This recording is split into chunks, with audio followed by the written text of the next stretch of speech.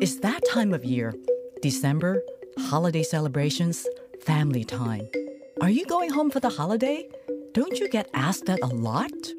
Well, I used to dread that question when I was single in New York and had to work through most major holidays in the TV newsroom. I would feel homesick or sorry for myself or guilty that I couldn't visit my family. December strikes me as a season of longing. It's an emotionally charged season that tends to make us feel moody, hopeful, or regretful, especially if you, just like I once was, are on your own.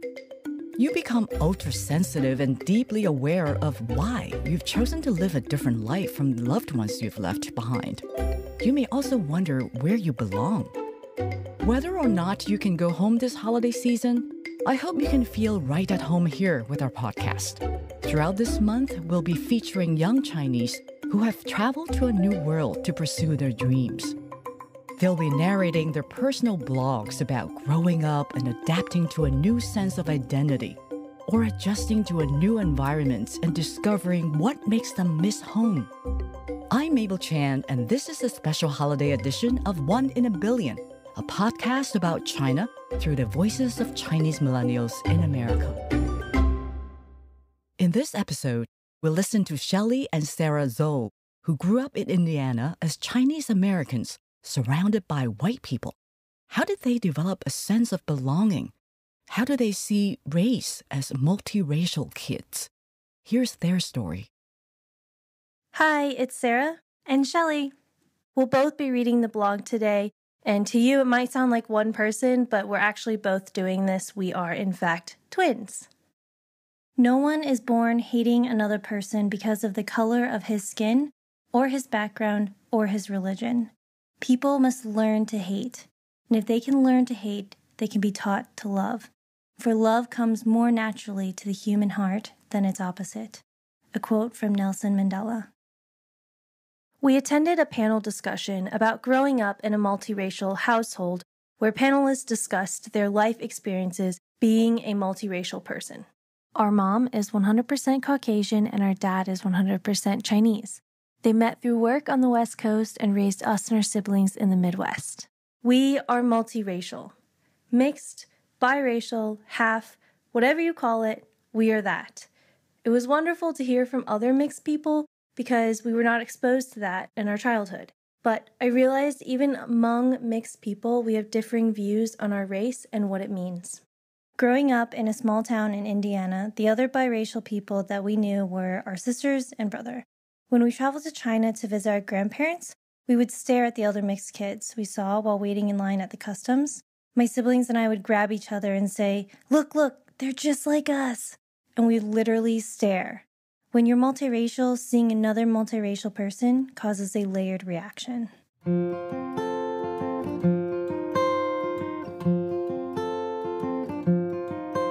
First, it's strange, but extremely familiar. At the exact same time. Their physical makeup is strange because it's different. I would imagine that my initial reaction is what other people think when they see me. Your brain tries to categorize them, but since I look at my face in the mirror every day, their look is also so familiar. Then I always remember thinking, they're just like me. The zoo kids aren't alone. We're not the only ones. Of course, we didn't think we were the only ones, but when you don't see it regularly, you have a huge sense of belonging when you do. Our parents did a wonderful job raising us to truly embrace both of our races and cultural backgrounds. Not having other mixed kids around did not leave us feeling outcast or like we didn't belong. Race rarely crossed our minds. Now I realize how lucky we were to never experience a terribly negative response to our genetic makeup. That must be from the effects of a small town. Even though it's quite conservative and traditional, we found that in our town, there's a sense of camaraderie. When we left the Midwest, we met so many more people and have friends now that are mixed, just like us. And I still get excited when I see those people. It is more than just the fact that we look similar or have similar multiracial issues, like, what is my skin tone? My cheeks burn in the sun, but the rest of me gets golden brown. Which box do I check? My hair is not black, it's just dark brown. I found that we love meeting those people because they are the result of an interracial relationship. Most likely, their parents suffered challenges and hardships for being together. I'm so happy to see interracial couples because I know their children will be just like us. No matter the racial equation, white and Asian, black and white, Hispanic and black, we are all mixed. We are our own race of multiple races. And it is so incredibly cool to see two people come together in love and defy the stereotypes. They love each other for each other. There is no color. Growing up, our parents never made us decide which race we would identify with. On the panel we attended, the panelists talked about when they decided and how they identified with one race or another. It was a surprise to me that they chose. For example, they talked about which box they checked. Their parents had a reasoning to choose one or the other. My mom told me to check white and Asian, and if I couldn't choose two, check other. And if there was no other, leave it blank. It wasn't weird. I didn't question it. We were both.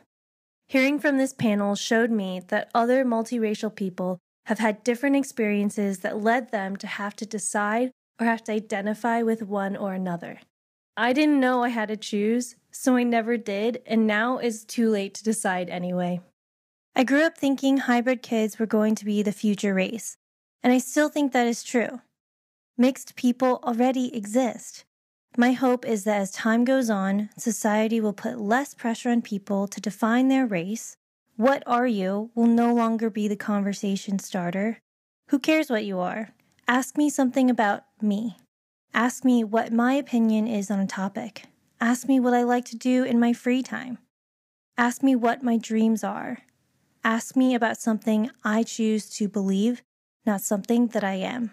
The more we define and separate, the further we will be from joining together as human beings, no longer divided by race.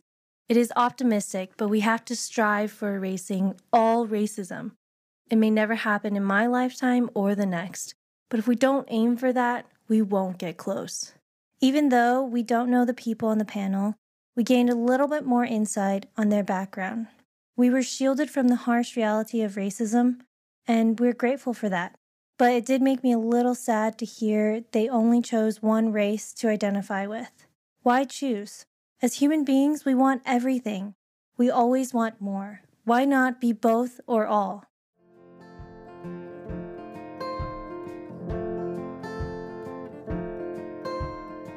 This discussion made me realize even they, the multiracial, biracial, mixed kids, are not immune to the standards of society and lose sight of their own uniqueness because other people can't find the category they belong in. It's cliched and overused, but who cares what other people think? Instead, we choose to make our own category and fully embrace our multiracial makeup. Thanks for letting us share our perspective. Thank you.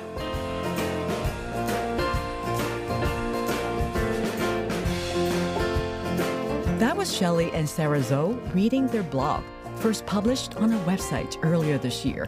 Both are now pursuing a master's degree at Harvard. Previously, they were working for C-SPAN in Washington, D.C. Our next story is about warm water. I bet there's no place in the world that would readily serve you warm water in the restaurant, except China. Zara Zhang, also a student at Harvard, brings us her longing for warm water during her freshman year in college. Why does that matter to her sense of belonging? And who is it that first made her feel out of place? Let's listen to Zara narrating her blog, which first appeared last spring on our website.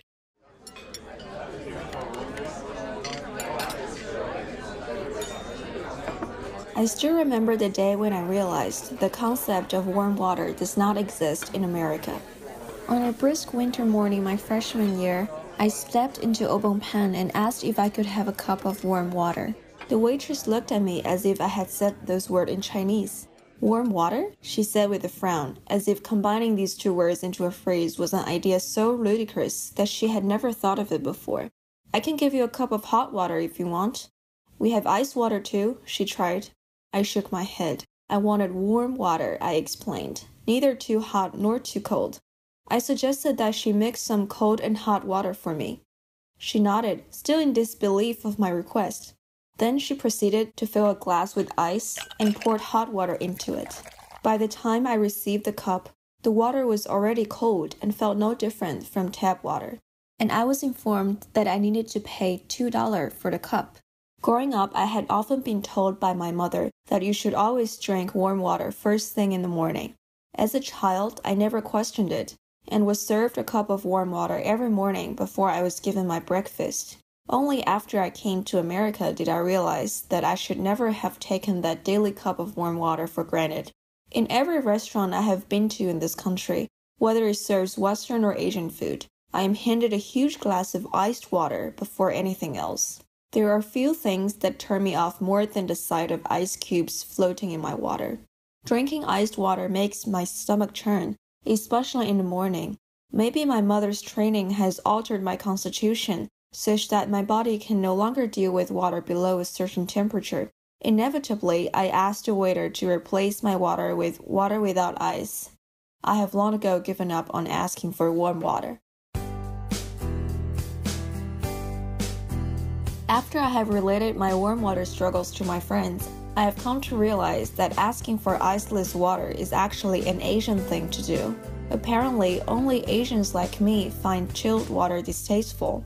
On the one hand, I was happy to find that I was not the only one who hated iced water. On the other hand, I was surprised that there was a cultural and even racial dimension to a question as innocuous as water preference. When I mentioned to my American friend that Chinese people often heat their milk before drinking it, he cringed in disgust. Then I asked him what explains Americans' fascination with iced water. He said, cold water is refreshing. Lukewarm water gives the feeling that it has been sitting in the room for a long time. It's like the feeling when you sit on a chair and realize that it's still warm from the butt of the last person who sat on it. It made a little sense to me, but I was not convinced. Warm water can be fresh too, if only Americans knew how to mix it properly. It is no accident that the West prefers cold and the East prefers hot.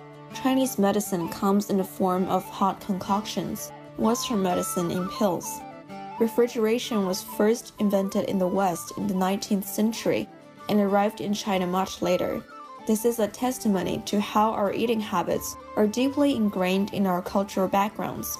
No one is born with a preference to hot or cold drinks. But in the case of iced water, America is actually the exception, not the norm.